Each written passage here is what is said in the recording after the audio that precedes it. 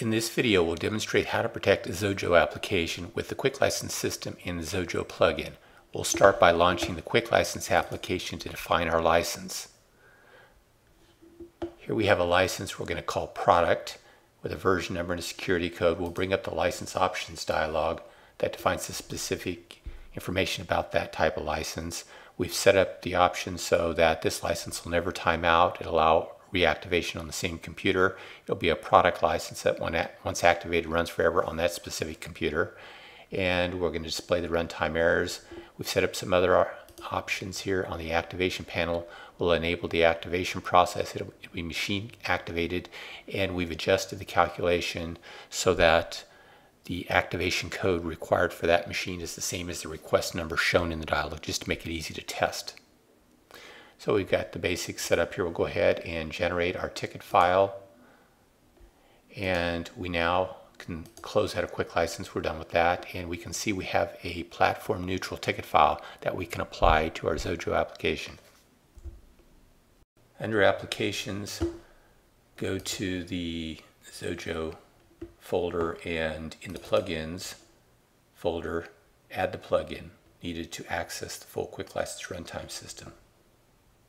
We have a little test application that allows us to launch a command. Here we can see we have a field where we can type the command. It's then sent to the runtime and the response is put in the response field. Let's take a look at the one line of source code that implements this application. We essentially take the command string and call the send function, and the response is stored in the response field. We'll go ahead and compile that application. Here we have an application ready to run. We'll run it and type a command. Click the send button, and here we see the response to that command. Let's do another command.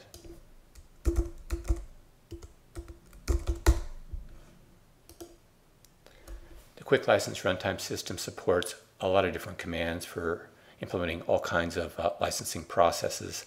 But in general, most applications can just send a single command to the runtime.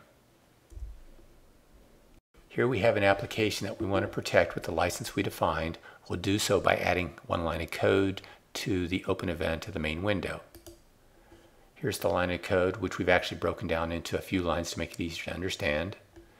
We'll send a command string to the runtime. Here's our command string. This binds us to a specific named license. There's the version number and security code. Response that comes back to that command has several parameters. We'll pull out the return code parameter. If it's a negative value, quit the application, otherwise run normally. All other aspects of the licensing process are handled by the license we defined in the runtime system. Let's go ahead and compile this application. Once we've compiled the application, we can go ahead and quit Xojo. And all we need to do is put a copy of our license in the folder with the application, or you can embed it within the application bundle. When we launch it, we'll see an activation dialog is presented. We'll enter an activation code, which for the purpose of testing, we'd made it the same as the request number, or like the fingerprint number of the computer. So here's the activation code we enter, and we click Activate Now, and our application is now running. Each launch thereafter, it just immediately begins to run. The development process works essentially the same on a Windows computer. You'll drop the plugin into the Xojo plugins folder. You'll compile the same source file and output an exe and associated libs folder. You'll use the same product license you previously defined. The only difference in the process is you'll need to drop a file called Quick License Runtime.dll that comes with the plugin into the libs folder before you can distribute and run the protected application. Let's go ahead and run the application now. Here we see the activation dialog. We'll put an activation code into the dialog, Activate Now, and we can see that our Hello World application is up and running, and each launch thereafter immediately begins to run after validating the license. In this video, you've seen how you can define a license with Quick License and then apply it to your Xojo application with the plugin in just a few minutes.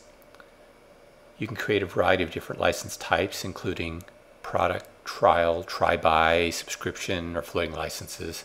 To learn more about this process, go to excelsoftware.com and click on the Protect and License button.